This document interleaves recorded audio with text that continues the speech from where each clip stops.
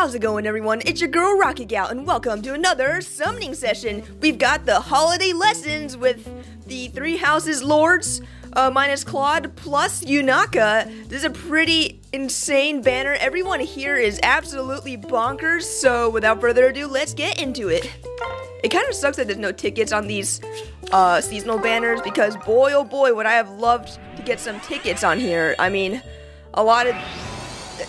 With 4 sparks, I feel like we could have gotten 1 ticket, maybe 2 tickets, or just something, you know, but I guess maybe not this time around. But yeah, definitely excited about this banner. I didn't think I'd be excited about Three Houses still, but here we are, you know. That's just a world we live in, where IS just gives us more Three Houses, and I open up my wallet. So it's undeniable that Three Houses sells, but I'd like to preface this by saying it's your fault, IS, for making the units insanely powerful. If you just made my precious Genealogy, the Holy War, or Fate's characters powerful, then I'd be opening my wallet there as well. I mean, I guess I open my wallet for everything anyways, but other people would as well. But yeah, we're gonna go full circles, every color, because I do want to get multiple copies of everyone. They've all got some crazy fodder. I definitely want Yunaka. In particular, I want to fodder off her, B skill, what's it called? Something strike or something. It's basically the physical version of a cultist strike. I do want to give that to certain characters, so I would love to get multiple copies of her. So there's that. So yeah, in case you want to know what the rates are, here are what they look like. You know, pretty standard for the most part. It sucks that there's no 4-star focus unit, so that kind of sucks. I'm pretty sure they have one every winter banner, except this one, because Three Houses, right? I don't know, they could have done something where they made Yunaka one. I don't know if that would have been controversial, or maybe Edelgard or Dimitri. I think they really wanted to make Edelgard and Dimitri super broken, so they're like, fuck it, we're gonna make them super broken, and you guys are just gonna have to deal with it. But yeah, if you guys are going for green, you should be in luck, because the green rates are always pretty good. So yeah, best of luck to everyone who is summoning, because it's a fun time. Actually, it's something that was revealed today during like the data mines and everything, was that there was a new orb pack. It had a manual of Volk, which I found kind of strange. I don't know if it had something to do with the fact that he has lethality, which you could give to Yunaka. I don't know if she's the best user of it. I don't remember if she has any sort of special acceleration sort of situations. I guess you could do that if you want. So that was a little strange. I don't remember if we usually get like winter, Christmassy kind of orb packs, but yeah, the Volk one was interesting, I suppose. And of course I got it because I needed the orbs anyways. And I was like, you know what, fuck it. I'll take another Volk manual, why not? By the way, I was curious, well, I wanted to show you guys off some of my Binding Worlds finds, because, oh, alright, we got a Catherine. Very cool, very nice. Thunder Knight. Very epic. Let's go. Alright, yeah, that is fantastic. Anyways, what I was saying, yes, Binding Worlds. I got some pretty good stuff that I wanted to showcase to you guys. So, here we go. So this first one, I'm going from, like, lowest level to highest level, just so you guys get a little chronology of the interesting units that I found. This first one I want to show you guys is this Garrick. I don't think I'm going to be picking this guy up, but I will say that this is a really good Garrick. He has the Prime skill, Attack Speed Prime 4, and he uses it really well. I didn't even know this, but his weapon, his refined weapon, actually gives him 2 statuses, and then the rest of his kit gives him an extra 2. So he is self-sufficiently able to prime himself up. So actually, I was a big fan of this Garrick. Too bad I probably won't be picking this Garrick up. Next find I found was this Morgan, this female Morgan. You know, nothing super insane or anything. She doesn't even have the like arcane weapon, so it's not super insane, but I just want to show this off because Morgan is one of my favorite characters from Awakening. And she does have Occultist Strike, so that's pretty good. I mean, Occultist Strike is really freaking good, man. So, but yeah, I don't think I'm going to be picking this unit up. It's just it's not super good, but I just want to show this off. This next one I found was this, what do we call this? Dancing Azura? Norian Azura? Is that what we call it? I'm just going to call her Norian Azura for now. This is a unit I always kind of wanted to build, but I just never really had the opportunity. Or the fodder, or the will. But this one is pretty interesting. She's got the arcane weapon, arcane downfall in this regard. I think she probably would do, or use the other one better. Oh my god! Yes, we got Edelgard. Snowfall Future. I am Edelgard von Hresvelg. I will deliver a Winter's Eve so outstanding, it will rival that of the Adrestian Empire. Wait, does the Adrestian Empire even get winters? It's not Fargus, right? Okay, interesting. Not the best IVs, but we'll take it, not bad.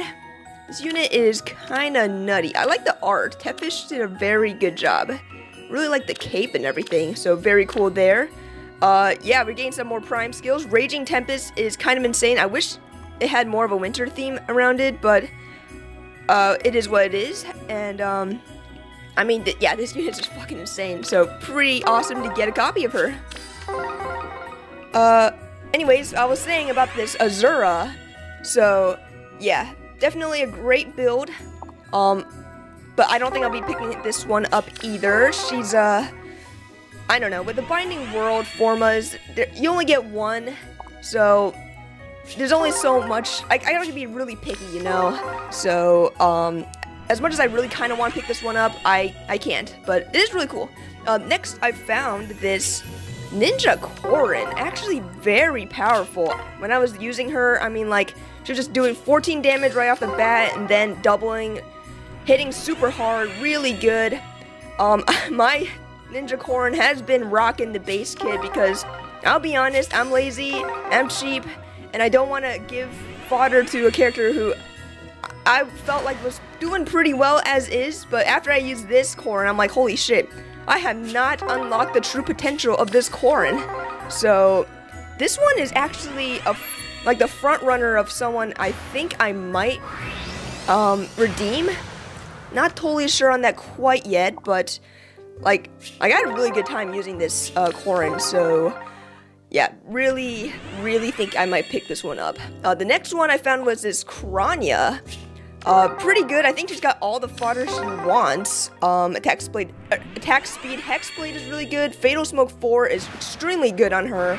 She has Arcane Void, which is a little weird, but I guess it's for better value and stuff, because you could just refine her weapon yourself if you really need to.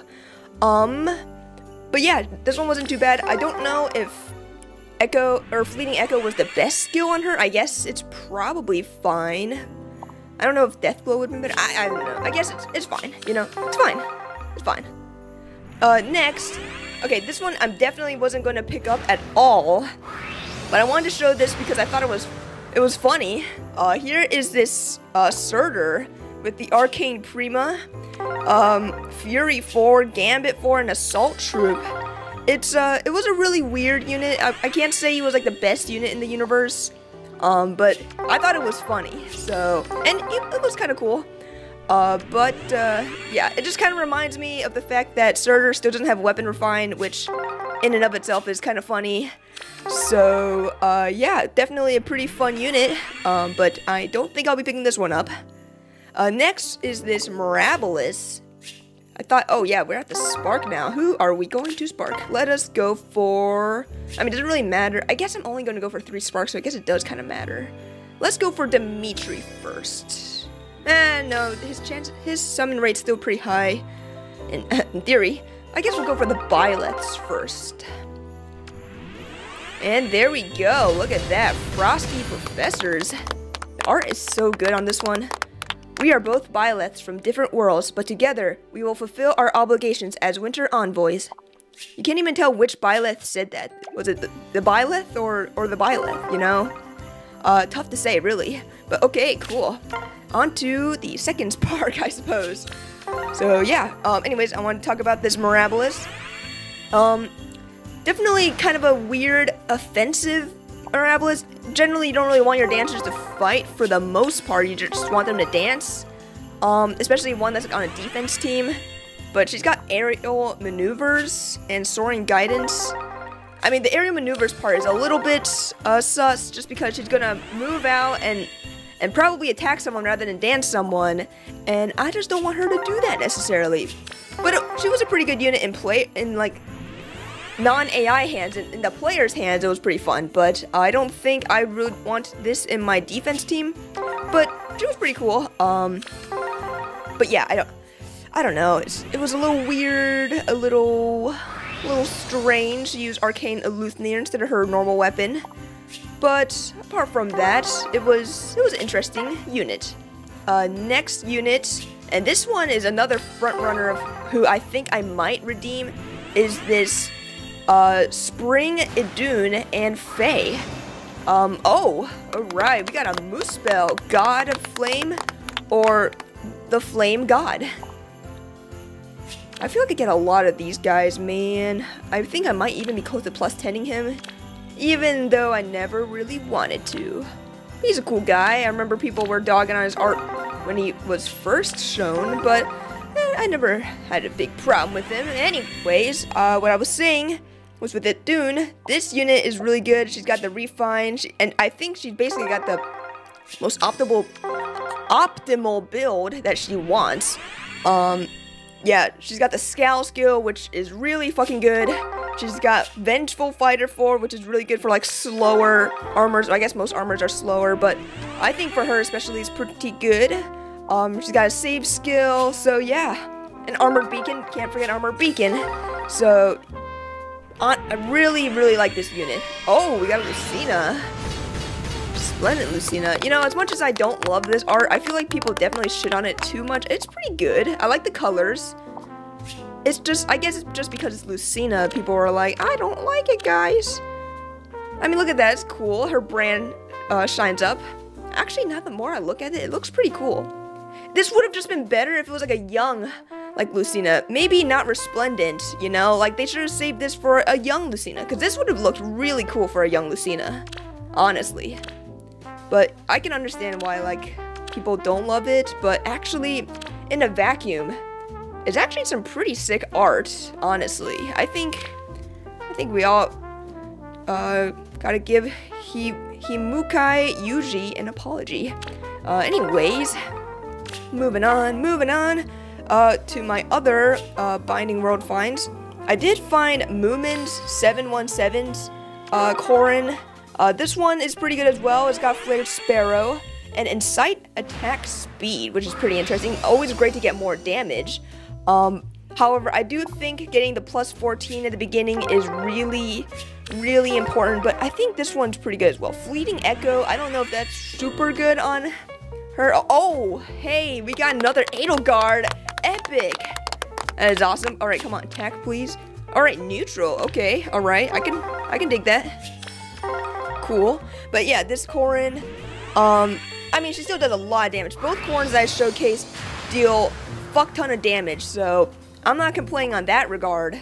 But I don't know if Fleeting Echo is the best one. I think the Deathblow one would have been probably a little better, but overall, yeah, this Corrin is looking very strong. It's very strong. I am definitely divided between the two Corrins. They're both extremely good, so it might even just come down to a coin flip, honestly. And then the last unit that I found that I wanted to showcase a little bit was this, what people have been calling the biblically accurate Legendary Lelena, just because of the Flared Sparrow, plus the Gifted Magic. I mean, she's going to be doing a lot of damage in the beginning, man. And it's kind of hilarious. I just wish, actually I wish she had like Occultist Strike too. If she had Occultist Strike, this might have been the winner. Oops. But yeah, I actually have a pretty highly merged Lelena. I think she's like +6 or something, or +5, which is pretty good for someone I, wasn't never really chasing copies of. So, I thought maybe I probably should give her a new build, and honestly, the flared sparrow might not be the best. You probably want flared mirror. I think that's what that's called. But I didn't find one with flared mirror yet, so my options were limited. But yeah, this one is another one. Oh, nice. We got Yunaka. Very awesome. It's that mysterious winter envoy, Yunaka, here to spread holiday cheer. Does she have like a cake topper or something? I guess it's a cake. It looks like a cake topper, but I know it's like a knife that she slits her enemies' throats with. You know, very, very Yuletide festive cheer.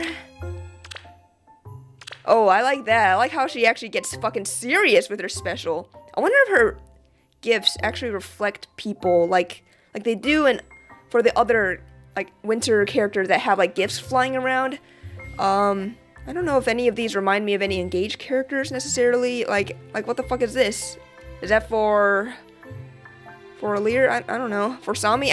It's hard to tell exactly. I'm sure someone on Reddit or something are gonna dissect that out for us. But yeah, fantastic fodder. Like, oh my god. Yeah, I hope I get multiple copies of her so I can fodder her off. I have some plans for her. I will keep the one copy, of course. But I do want to fodder her off to some people. Very cool, very nice, and actually a fantastic unit that I plan on putting on my defense team. I've definitely been running a lot of cavalries on my defense lately, and I feel like she'd fit right in. Honestly, she does not look like a unit you want to tank. Like, up to 90% damage reduction piercing is insane. It's crazy. Oh, it's Berkut. Alright, nice. I wish Berkut got a better weapon refine, man. I guess you could just give him the arcane Xiang and he'll be okay. What are his... okay. I don't think I still think to this day I don't have one that's plus attack yet. And he's like plus 5 right now or something. Come on. Like, I don't know what Berkut's doing, but yeah, he's not coming in with the right IVs, bruh. But yeah, that was basically all the Binding Worlds finds that I wanted to showcase for now. I mean, we still got like a week or so before the event is up. Oh, nice, nice, nice. We got it for Bale. Actually, I did end up getting this guy, and then I had to fodder him. At this point, I don't even remember who I foddered him to. I think it might have been... yeah, who did I fodder physical null fall to? I don't remember. But I did fodder him off to someone, and I've been on the hunt for him ever since. And I'm actually really happy that I was able to get another copy of him. So that's awesome. Anyways, what was I saying? Okay, cool. Yeah, that was all the characters on the showcase. Let me know if you guys found anything cool. The character that I sent out was a Winter Altina, just because I saw that Oblivion was like, if anyone has a Winter Altina, I'm around. And I was like, yo, I got you covered. I don't know if he's actually plans on picking up the Winter Altina if he finds it, but I did send out the Winter Altina. I think someone did say they wanted to get it. So, yeah, to anyone who wanted her, enjoy. The only thing I should have done probably was to adjust her IV. She is, like, neutral. I probably should have given her plus attack. Oops. Well, in any case, I'm sure you guys have enough trait fruits to do it yourselves. Actually, sorry. I probably should have done that before. But yeah, that is how my Binding Worlds is going so far. Also, something I wanted to discuss was the Hall of Forms lineup. So, it's gonna be Radiant Dawn this time. And instead of a legendary, we're getting a mythic. We're getting Yoon. Or I guess Yune. I think they retconned the pronunciation of her name as Yoon now. So I guess I'll just say Yoon, even though it was first Yune. Yeah, she's gonna be pretty cool. I don't think she's gonna have remote or flared mirror available for her just yet.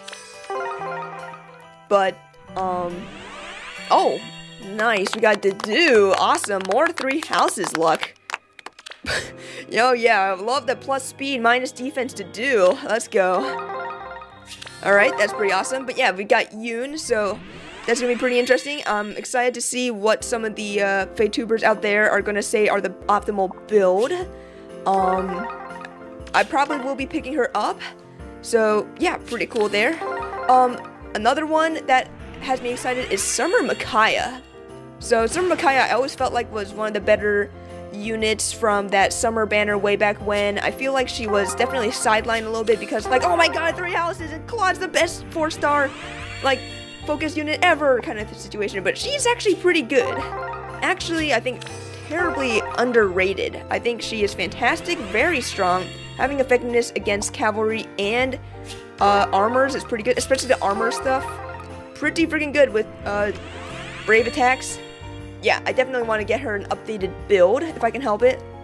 I don't think she's going to be able to get occultist's occultist strike. Oh, nice. We got a Hunoka. I've definitely been on the search for merges for her, so very cool. What is her IVs? Want to know? Okay, well, that's fine. I still got a lot of copies left to go anyways. For our next spark, I shall go... Oh, I don't know. We did not get a Dimitri yet, did we? Okay, I'm gonna hold off on Dimitri one more time, but we do have a third spark, so I guess for now we're gonna go for Yunaka. Again. Alright, cool. Anyways, at least we got our summon bubble, focus charge bubble shits filled up now, so we are guaranteed a really good 5-star afterwards, so looking forward to that. But yeah, other characters on that Hall of Forms lineup, there's Summer Alencia, who is pretty good. She's a pretty good merge project from the Grail shop. I don't think I'll be picking her up personally. I definitely did spend a decent amount of her for her bow, the I believe it's called White Cap bow. Before the arcane weapons, it was probably the best inheritable bow for most characters, so I did that, so I don't think I'm going to be picking her up. And then last but not least is Hatari Nyla. This one's pretty interesting. I'm definitely kind of like wondering if I should pick her up because I definitely really like Nyla. Nyla is my favorite, like, Tellius Laguz Royal. On the other hand, I don't know if I want to pick her up, you know. I don't think she's the best beast unit or anything, and she's not going to be getting a weapon refined for quite a long time. Oh, okay, we got another Yunaka. Nice.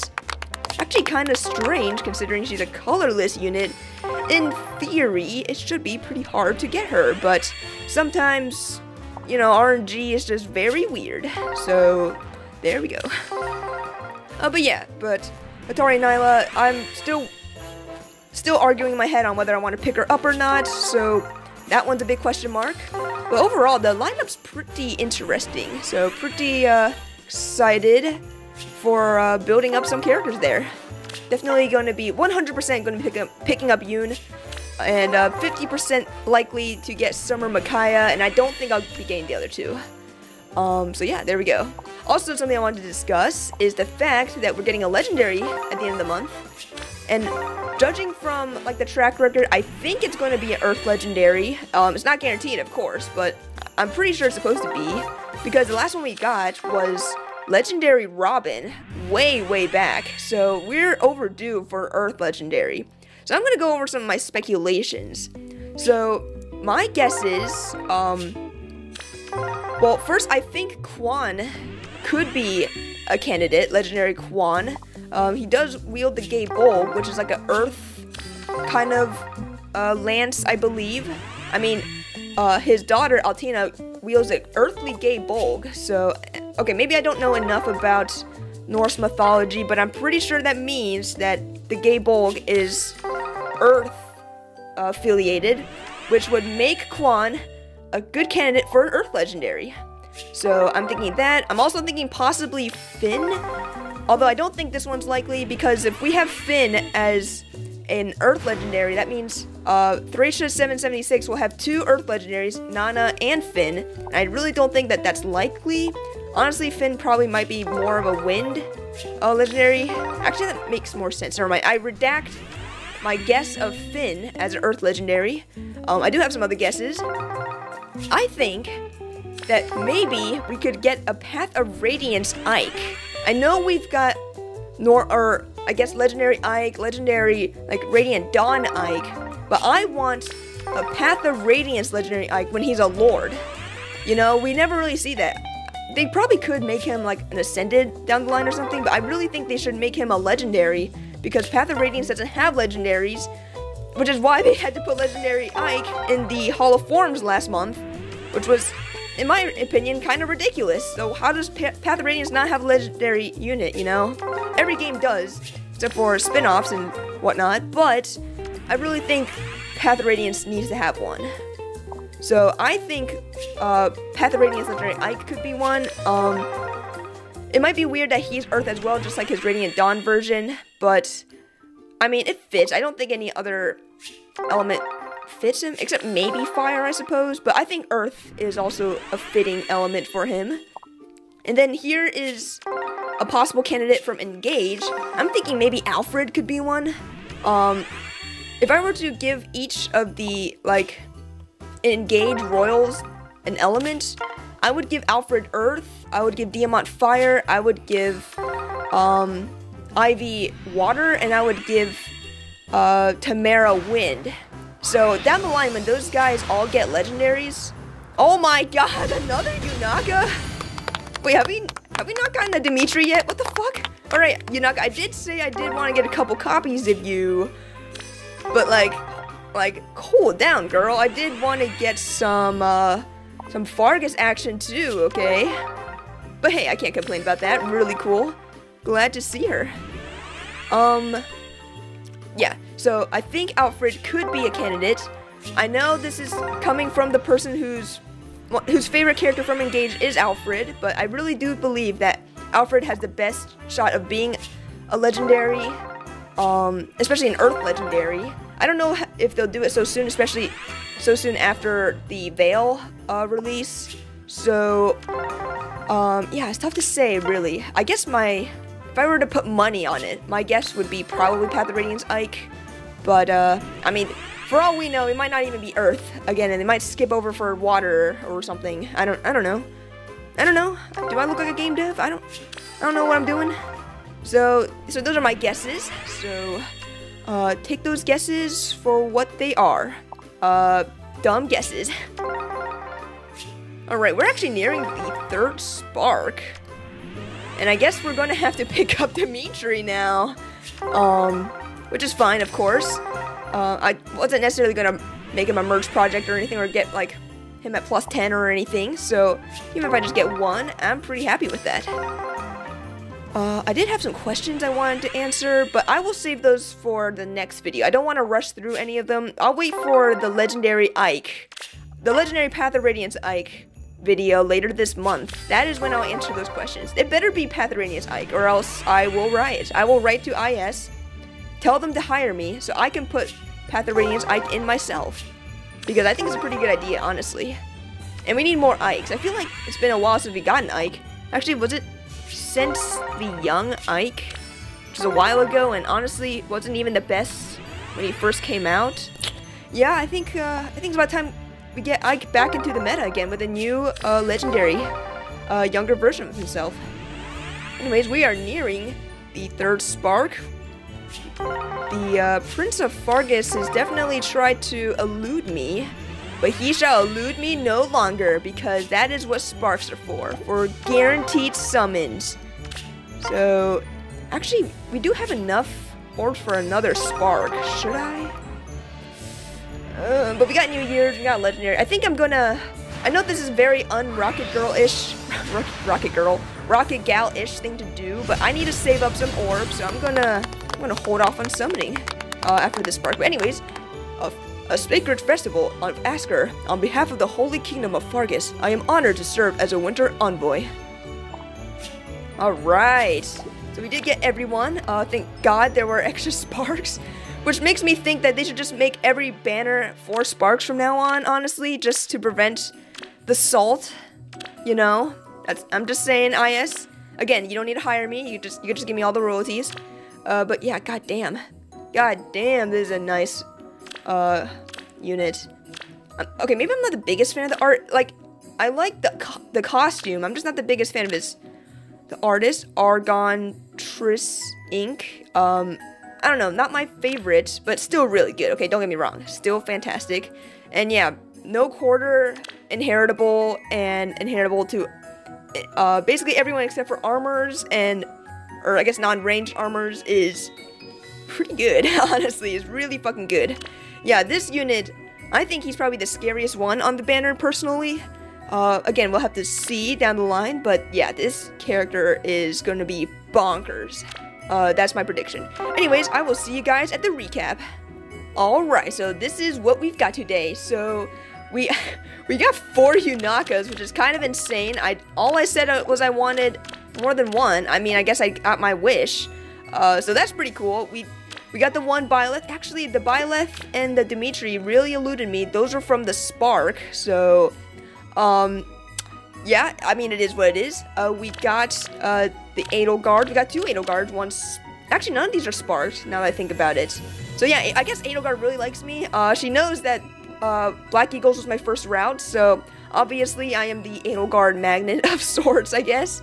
Yeah, pretty cool to get all this. It's not my biggest, you know, summoning haul of all time, but, hey, I got everyone, so I can't complain. So yeah, pretty cool. So that is how I did. Please let me know how you all did. Do you guys summon on this banner because it's broken, or because it's got some of your favorite 3 houses characters? Or are you going to be saving for potentially Path of Radiance Legendary Ike down the line? Or New Year's? I know New Year's is always pretty crazy, and almost always has a pretty meta duo unit, so be on the lookout for what they might be providing for us this New Year's. So yeah, that about covers it. I hope you guys enjoyed talking with me, and I hope you guys have a wonderful holidays, no matter what your take on the holidays are. In any case, I hope you all enjoyed this summoning session of the latest winter banner. Thanks for watching, and I'll see you all next time.